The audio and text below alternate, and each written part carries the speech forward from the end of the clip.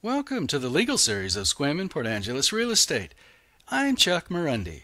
Today we look at a common trap for the unwary buyer, and that is fence lines that are not on the true boundary line. This is a fence that trespasses onto the adjacent property. If you buy property and later it turns out the fence between you and your neighbor is 10 feet inside your property line, you could lose that strip of your land to the neighbor under the legal doctrine called adverse possession. But the other big challenge is that it can create a serious rift between you and your neighbor, and unfortunately too many of these situations turn into a nasty legal dispute and ultimately into expensive litigation.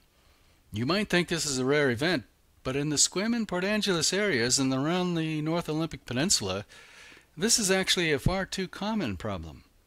I saw dozens of these disputes as a real estate lawyer here. So what's the answer? When you're buying property, make sure you know where the boundary lines are, or at least be aware of the signs of a boundary problem. This doesn't mean you have to pay for a survey before you close your transaction. Sometimes there are survey corner markers or other survey lines that are marked from a previous survey. If you are not sure, I recommend you talk to a surveyor.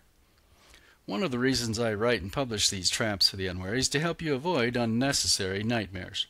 Life is too short for such things.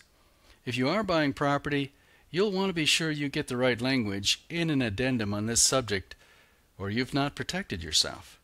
Do your due diligence to be sure you don't get caught in this trap for the unwary.